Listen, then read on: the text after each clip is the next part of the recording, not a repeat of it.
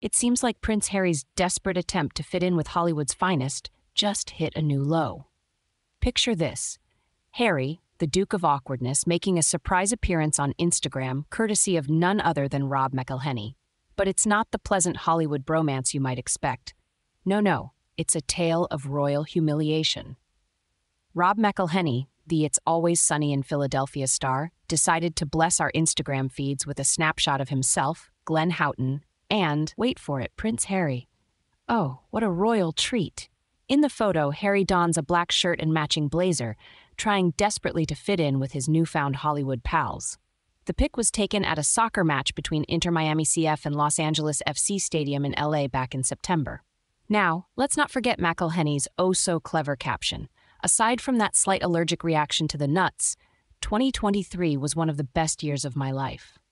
Ah, yes, the infamous nut incident that made headlines. But he doesn't stop there, folks. McElhenney goes on to thank the people and places that made it possible and claims his life is full of love and joy because of you. He's so excited for 2024, and just to clarify, promises to stay away from the nuts. Bravo, Rob, for sparing us the nutty details. But here's where the real drama unfolds. In McElhenney's Instagram carousel, there's a throwback snap with none other than Ryan Reynolds. You know, the guy who co-owns a soccer team with Harry. But here's the kicker. Ryan Reynolds flat out refused to take a photo with the Duke of Sussex. Cue the awkward tension. Now, many commenters couldn't help but chuckle at McElhenney's multiple royal run-ins within the past year. They couldn't resist poking fun at Harry, suggesting that he's trying desperately to look like he's got a new crew in 2024. One user even quipped, "Harry in a bar, he's never with the Invictus kids, looking for any reason to get away from them." Ouch, talk about a royal party pooper. But let's not forget that experts have weighed in on Harry and Meghan's quest to reinvent themselves in the public eye. Culture expert Nick Ide believes that 2024 is a make-or-break year for the couple. His advice? Focus on one thing and stick with it, rather than trying to be jacks of all trades in Hollywood.